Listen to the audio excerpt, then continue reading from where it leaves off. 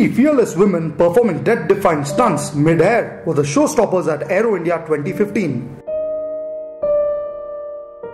Flying at a speed of 150 miles per hour at 1,100 feet, Freya Paterson, Nikita Salmon and Danielle Hughes mesmerized the crowd with their synchronized aerobatics. As the collision between the flying bull planes at Aero India demonstrated, aerial acrobatics is a high-risk craft. It is not for the faint-hearted. I was a little bit scared when I first started wing walking. Probably for my first 2 years I did get a little bit nervous before each time I flew, but because I've been doing it, this is my 9th season now, it just feels like home. We get very used to it, but it's still, you still get that adrenaline rush every time you do it. It's the ultimate roller coaster ride.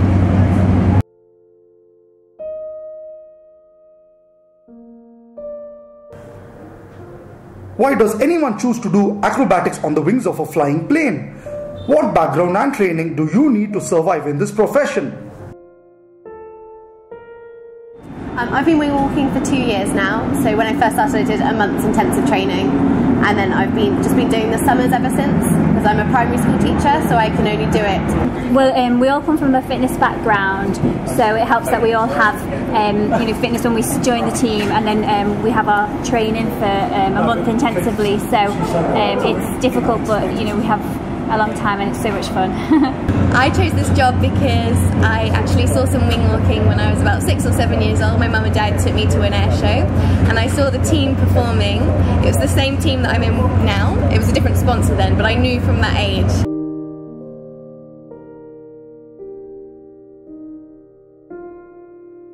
The pilot's job is no less challenging. He flies vintage metal birds with antiquated controls and navigation, and he has nothing but his skills to rely on.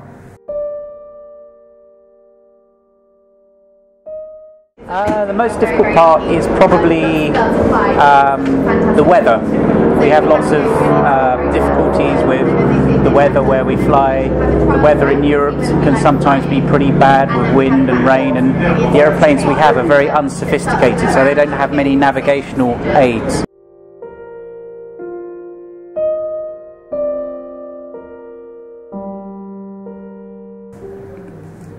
It takes perfect teamwork to survive these stunts.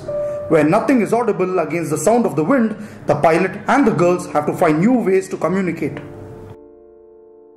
As you can imagine, the wind is really strong, well, not the wind but the airflow, so the airflow could be doing say 150 miles per hour, so you're not going to hear them, and there's no radio system you can have that can help communication, but instead we just use hand signals.